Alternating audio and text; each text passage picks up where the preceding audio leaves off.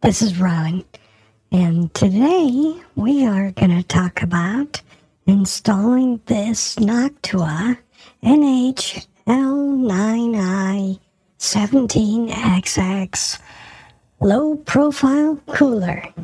Yeah, and this is the cooler that Mr. R and I just installed on a brand new PC we're putting together.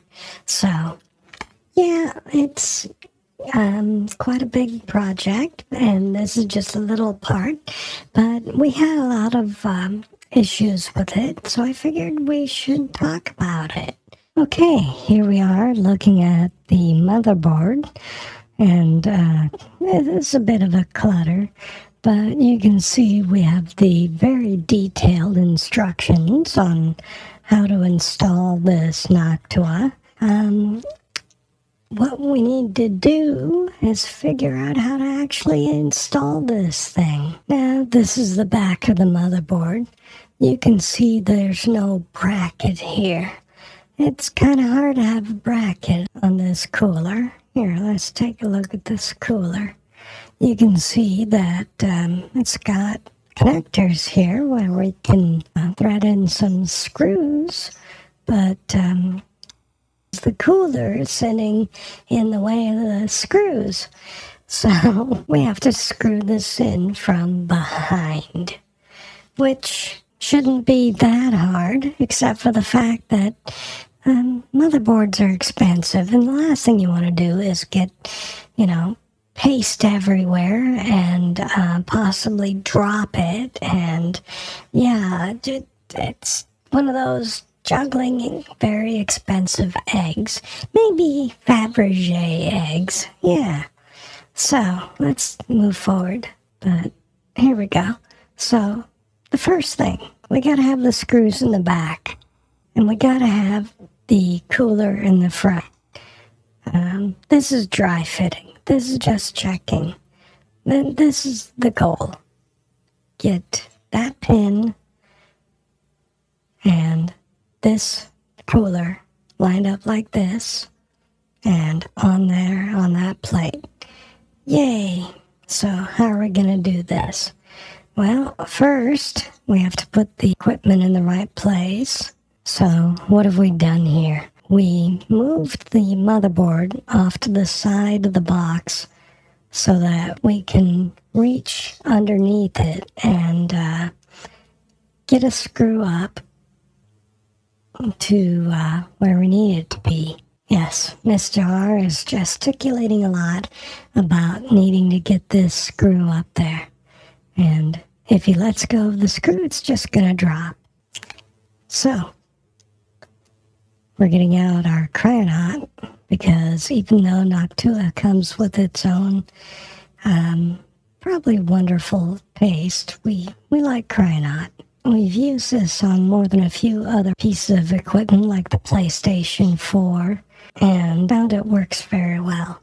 So we just made a glob about the size of a pea. Now we're going to put the Noctua onto the box. And there we go. We now have contact. Yay. And okay. Now we're trying to thread this screw from underneath. Now, we could have just picked up this board and held the fan in place. But again, like I said, motherboards are not cheap. And the last thing I want to do is have a Butterfinger moment. It would cost a lot of Butterfingers to replace this motherboard. And Mr. R is slowly threading this in very carefully.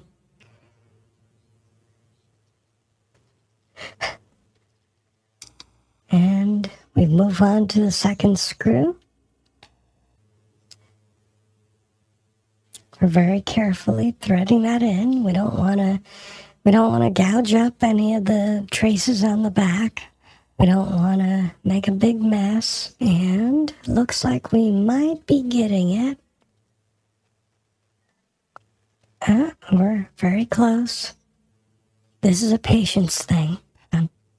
I'm sure anybody who has put together a motherboard is probably looking at this going, oh my God, just get this done. But this is the first motherboard we've actually put into a computer. We've done lots of other little things, so we're pretty comfortable around motherboards, but this is a very expensive piece of equipment, and yeah, we're not going back to the old computer at this point. So we got to get this right. Got to get it right the first time.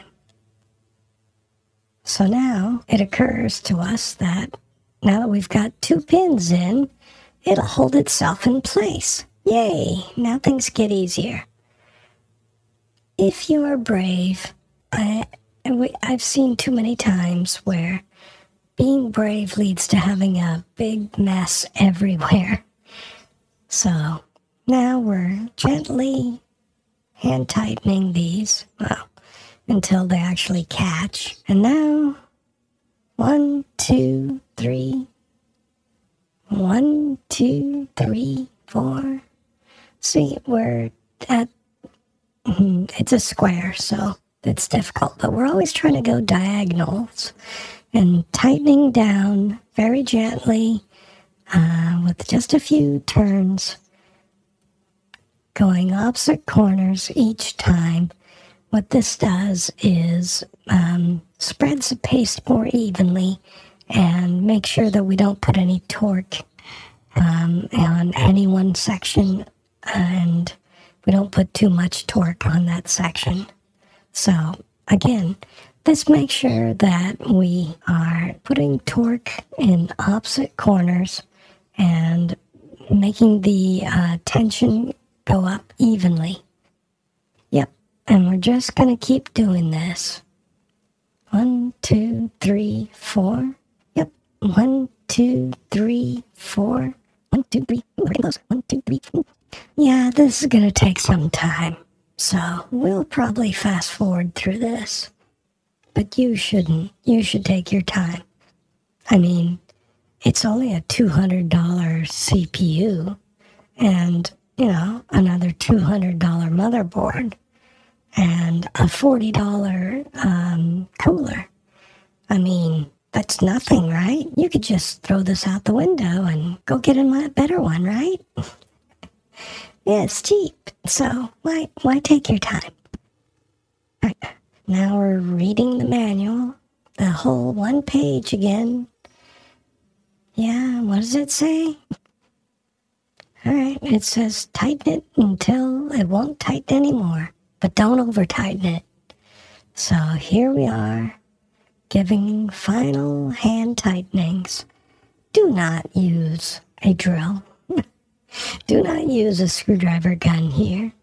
You really want to know when it's stopping, not when it's blowing a hole into the threads. There's a moth. We hate moths. Oh, almost. Okay. So that's it. That right there. We hope you enjoyed wasting time with us today.